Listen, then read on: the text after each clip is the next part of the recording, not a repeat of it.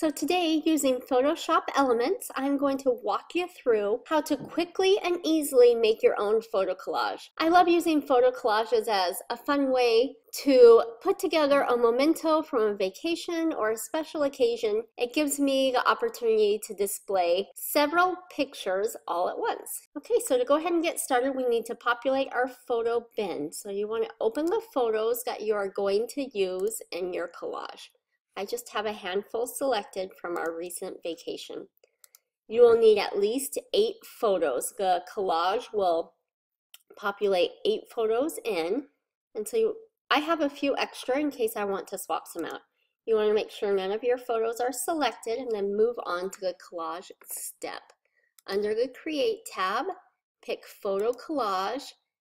And here you're going to decide what size to make your collage. I'm picking 12 by 12 because my frame is a square, but you can think about your project and how you're going to display it and pick the size that will work best for you. Click OK, and the magic starts. You can see that it's starting to generate the collage. It's working and doing everything for me, which is so great. It's taking my pictures and dropping them right in and doing all of that background work. So easy. And there you have it, it's all together. Now at this point, you can customize your collage, and it's really easy to do. As I mentioned, I have several pictures in my photo bin, and the collage only takes 8. So for example, this photo that has 2 faces in it, one's not showing, so that might not be the best for there. I can go ahead and take one from my photo bin, click and drag, and just place it on top of the picture that I want to replace, and it's replaced. You can drag to recenter the image like so. Let's see. I think I'll put the sunset one down here simply because I'm going to put some text on the bottom and I don't want to cover those faces up of those boys. So I can move them up to this one like so. So that's how you can drag and drop to really customize your collage. Once a photo is selected, like this one I just dropped in, there's a slider where you can back out or you can zoom in on a photo. So if you'd like to get a little bit closer, you can go ahead and do that. Another way you can customize your collage is if you select a photo, you can drag around its positioning and change that as well. So there's lots of ways to customize how you're making your collage. For example's sake, we're just going to go ahead and leave this as is. The next thing I want to do is to print some text on my collage so I can remember where this memento is from. To do that, you're going to go into advanced mode, which is up here in the left-hand corner. Click on that. And I want to make a background for my text. And so I'm going to click the shape tool.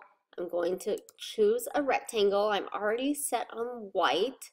So I'm just going to go ahead and draw my white rectangle out here, and I can reposition later if I need to, but that's about where I want it. And then next I'm going to click the text tool, and you can just write, let's size it down just a little bit,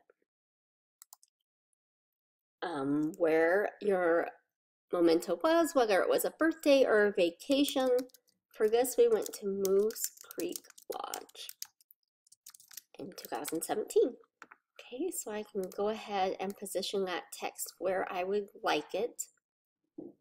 And I love having a white bar behind it to make the text really stand out.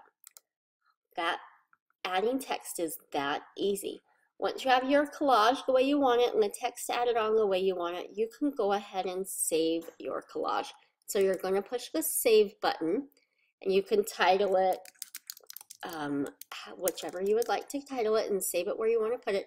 You can either save it as a project or you can save it as a PDF, which is what I'm going to choose. Once you save it, you can go ahead and print it from home or take your image into a print shop.